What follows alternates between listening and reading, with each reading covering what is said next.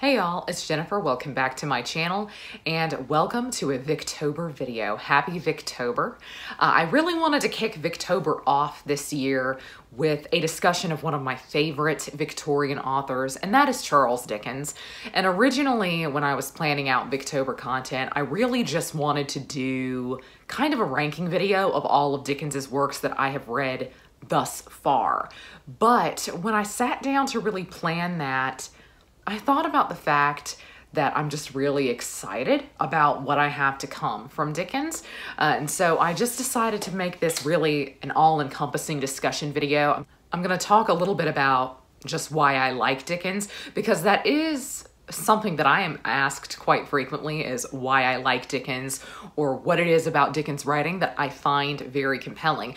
So I am definitely going to rank the books that I have read thus far, and I'm going to talk a little bit about what's to come for me with Dickens that I'm really looking forward to. But just to kick things off, I do want to tell you why I love Dickens.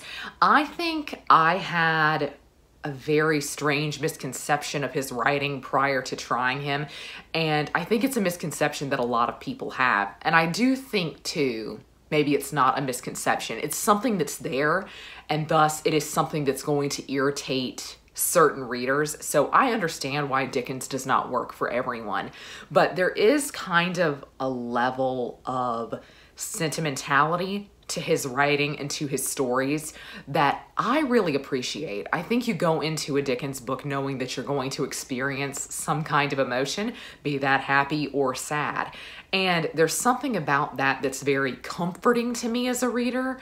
And I know for a lot of people, it feels very overly sweet, saccharine, and even just a little bit emotionally manipulative. I've heard that quite a bit about Dickens, that he tries to get you invested in characters that he is going to do incredibly terrible things to. And he knew that. He knew that about his audience. And so to some people, there is an incredibly manipulative element to his writing, that he is trying to get a certain emotion out of you as a reader.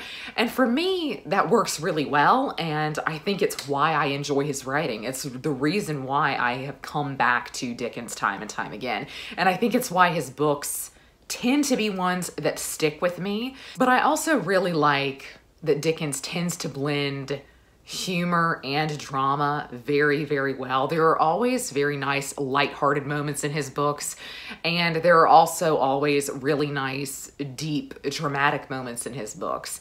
And so that's also something that I think is hit or miss for a lot of people. If you don't like Dickens's humor, then you're probably not going to get on with some of his books, so I found. But apparently he and I get on. Apparently his humor is something that I find really funny. I find myself laughing out loud at Dickens books. I also find myself crying at Dickens books. And so there is something to his writing that apparently just connects to me personally.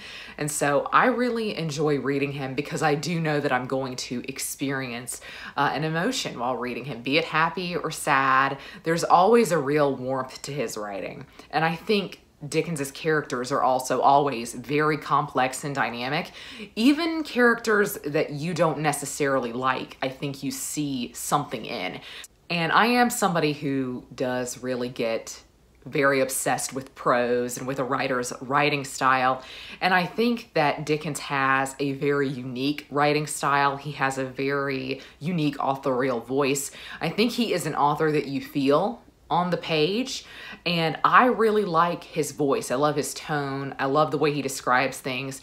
There's often really beautiful turns of phrase in his writing, and so I just think he really combines a lot of things that I am looking for. I'm always looking to get emotionally invested in a story, and that happens rarer and rarer for me nowadays, actually, that I do get truly invested in a story. And so this is something that I found happens with me in Dickens nearly every time. There are tons of other reasons why I love Charles Dickens and his writing, but those are just a few. So I think let's start with the ranking. I'm probably going to make some people mad here, but I think definitely I should start my ranking. I'm going to go from bottom to top, so I'm going to go from least favorite to favorite, but I do think I should start with my DNFs, neither of which are permanent DNFs.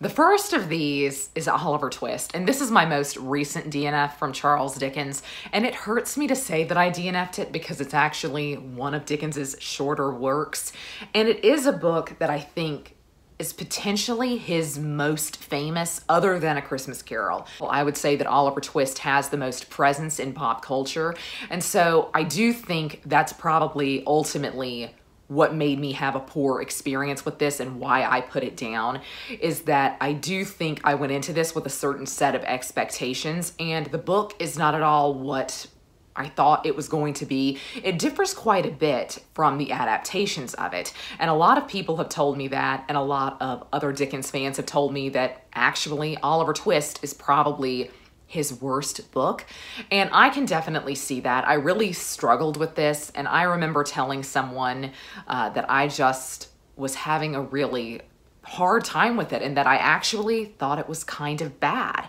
And the person said, bad as in badly written or bad as in terrible things continue to happen to the characters.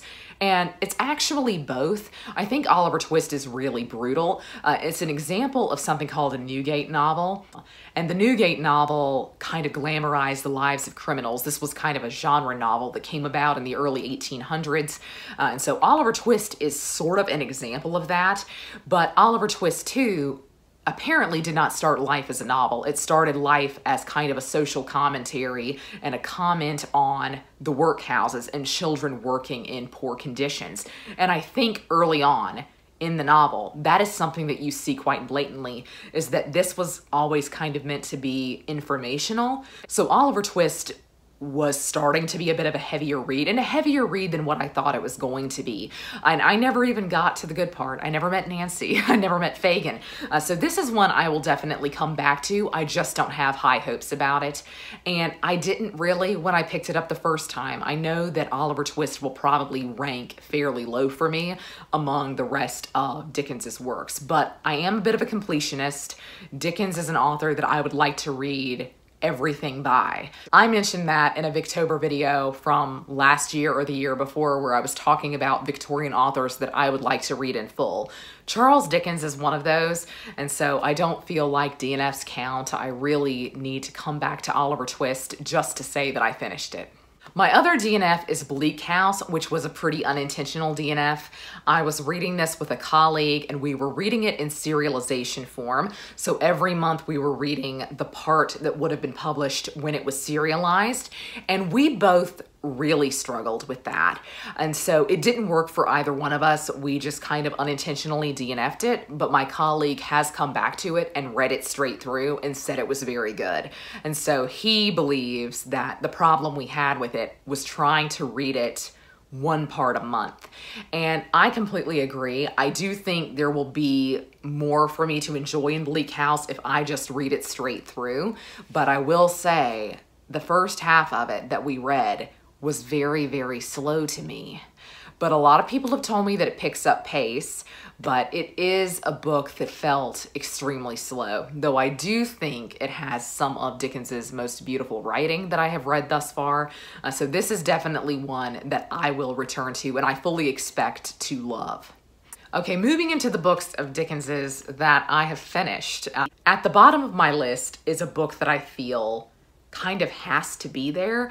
And I feel bad about this because in a weird way, this is one of my favorite things that I have read from Dickens, but it is his last novel and it is the novel that he left unfinished. So kind of in the realm of DNFs, I was kind of forced to DNF The Mystery of Edwin Drood because it was unfinished.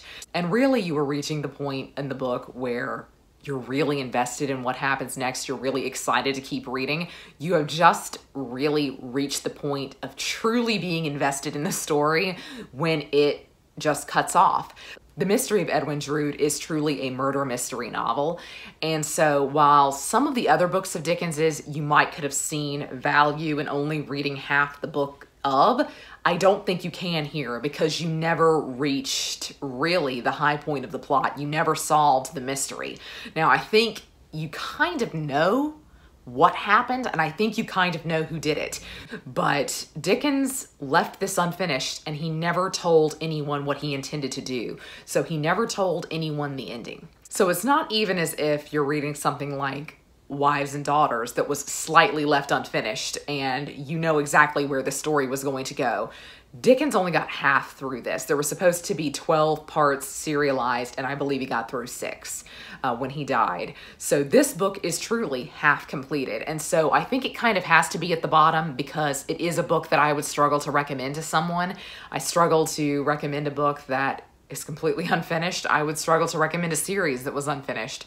And so this is one that I think kind of has to be at the bottom of the list, but I feel bad about it because I really, really enjoyed this. But it's a real shame because there were aspects to this that I enjoyed far more than I have some other things by Dickens, because this took place in a cathedral town, which was called Cloisterham, and it was just really cozy. The language around the church was just beautiful, and there was like a scene that took place towards a graveyard, and it was really just eerie and beautiful. There were Gothic elements to this that I really liked, but it did feel just a bit like a nice cozy read, and I think it would be a great one for this time of year.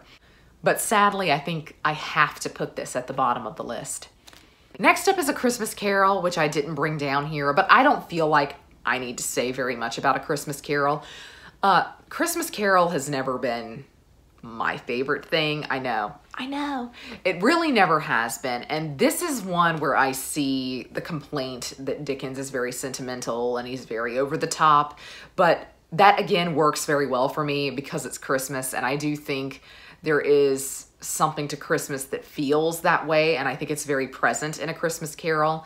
And in so many ways, we have A Christmas Carol to thank for what kind of the modern day Christmas is as a celebration, which is really, really interesting how instrumental this story was in getting people off work for Christmas. It's just really interesting how this book played its role in kind of the Christmas season and how the holiday kind of became constructed publicly, which I think is just very fascinating. But it's very short. It's a novella. It's a short story, basically. So this is one that I think is most people's introduction to Dickens, and I think it's probably a very good place to start.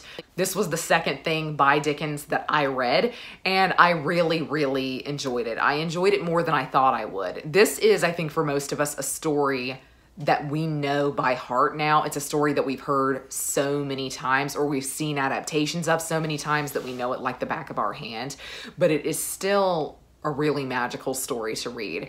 So I do want to say, when I'm ranking these things, I have liked everything, maybe not Oliver Twist, but I have liked everything that I have read by Dickens, so this is kind of an arbitrary ranking, really.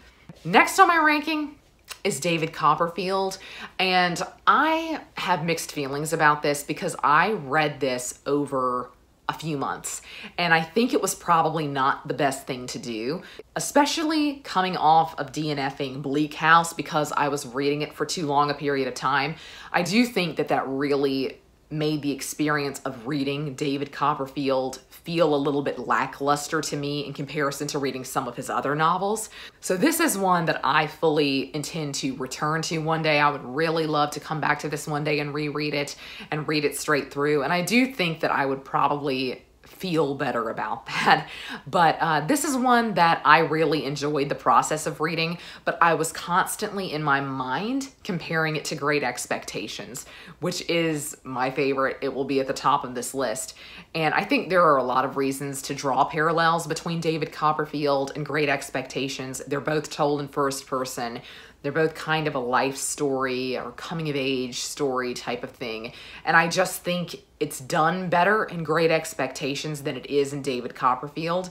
But David Copperfield is pretty iconic, and it has a lot of iconic lines, a lot of iconic characters. And for many people, it rates as their favorite. So this is one that I would really like to reread because I do feel like it would move up for me on a reread. So now we're at my top 3. So at number 3, we have The Pickwick Papers, which I loved. I love The Pickwick Papers so much. Yes, a lot of it is meandering. Yes, it does not need to be this long, but it is so funny. It is so charming. The Pickwick Papers is Dickens's first published novel, and it's his first serialized novel. This is a book to me that you can feel is very serialized. You can feel exactly when it was cut off to be published, and I think it works very well. In many ways, though, it makes the book feel very episodic. And so you kind of move in and out of stories and chapters in a way that you would a sitcom, maybe, where you know the players and you know the actors, you know the characters, and they are just in a different situation this week. But if you missed this situation and you watch the next episode, you wouldn't really be lost because you still know who the characters are. That's the way the Pickwick Papers feels to me, but there's a lot of really beautiful language in the Pickwick Papers that is in the form of these stories. So the Pickwick group is a group of characters that are really interested in hearing stories from people. And so they go around throughout the book, and there will be these interludes of characters that they come into contact with telling their story. And some of these stories are very fairy tale-like, some of them are very tragic, some of them are very funny, and I just think they are absolutely brilliant. So this is one that I actually didn't have very high expectations for, but I really, truly enjoyed. At number 2, I am shocked it is up this high, but at number 2 is A Tale of Two Cities by Charles Dickens.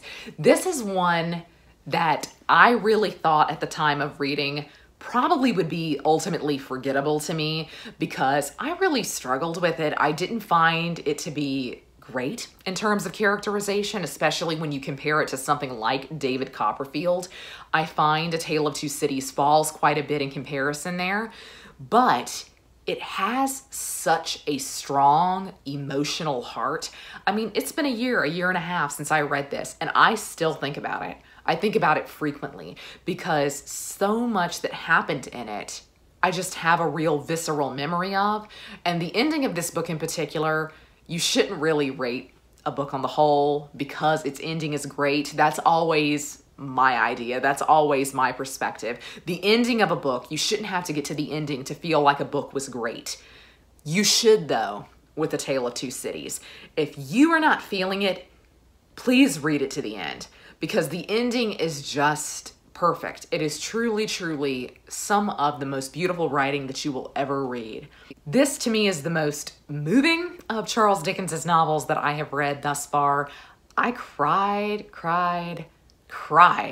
at the ending of this book, and I still probably couldn't talk to you about it without getting choked up. It's a really beautiful, beautiful story, and the emotional heart of it is just absolutely incredible.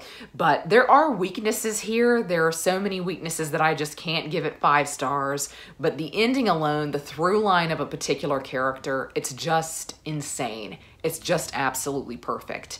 And this, of course, has the iconic opening lines. It was the best of times, it was the worst of times. It was the age of wisdom, it was the age of foolishness. It was the epoch of belief, it was the epoch of incredulity. It was the season of light, it was the season of darkness. It was the spring of hope, it was the winter of despair. We had everything before us, we had nothing before us. We were all going direct to heaven, we were all going direct the other way.